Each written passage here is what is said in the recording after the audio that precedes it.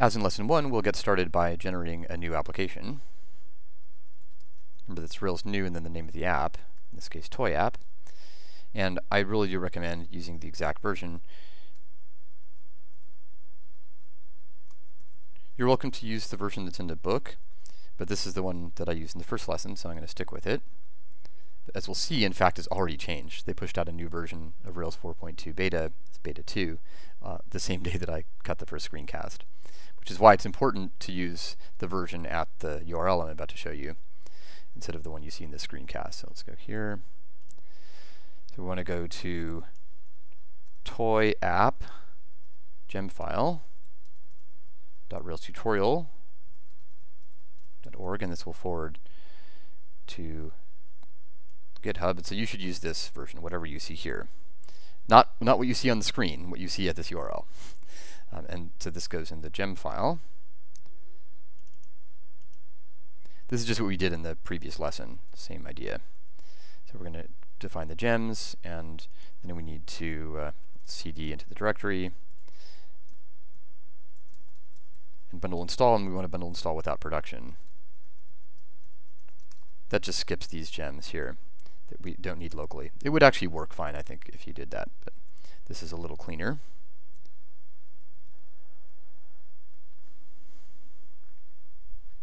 All right, so this is the kind of thing that absolutely will happen. It says, oh, this isn't what I expected. It didn't work. But don't panic. Just read what it says. It says at the bottom, running bundle update will rebuild your snapshot from scratch.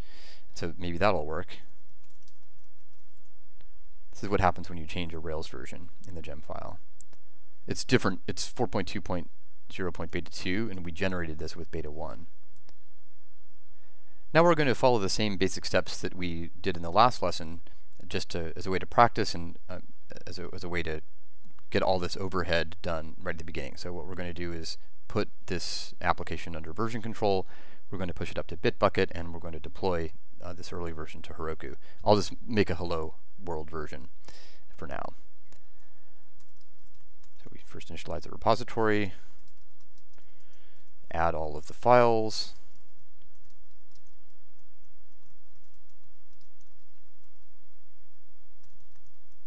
commit it. Then we need to make a new repository.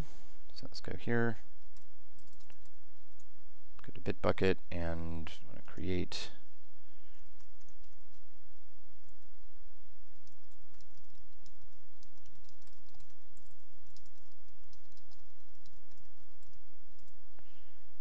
it, and just follow the instructions. I have an existing project.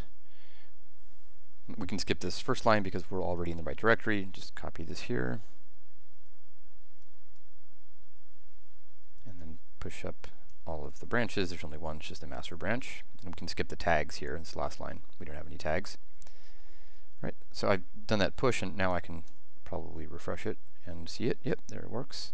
Source, app, controllers, application controller, etc.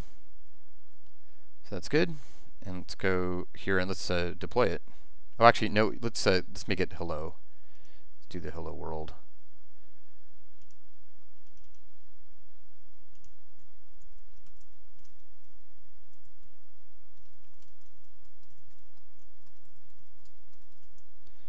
So we make an action and then update the routes and config routes down here.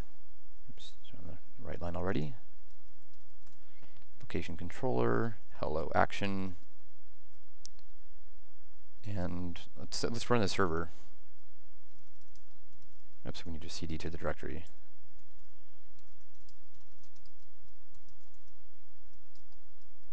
The binding IP and the port will tell Cloud9 the right place to run things.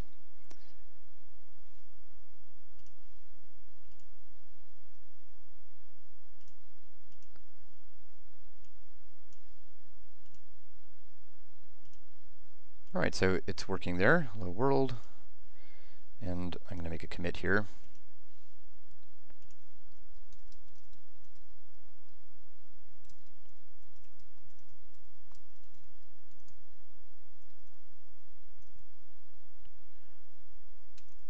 And that's so that, oh man, the exclamation point doesn't work. a bash. Bash is what we're running here. It's a terminal. It's a shell, and the exclamation point refers to some previous event. So this is the kind of little thing that happens. But you can escape it out. You can get rid of it, or you can escape it out with a backslash. There it goes. And now I want to create a new Heroku app. It's a really good idea to deploy early and often. You don't want to deploy at the end of the day and then realize you have all kinds of horrible integration headaches. Let's go here. Oh no, I'm going to git push Heroku master, and I'm going to copy this here. So this won't be anything other than the default right there.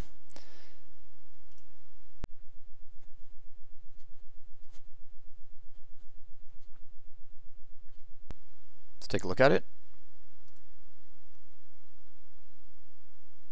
There we go, hello world. All right, everything's working, and now we're ready to actually start making this toy app.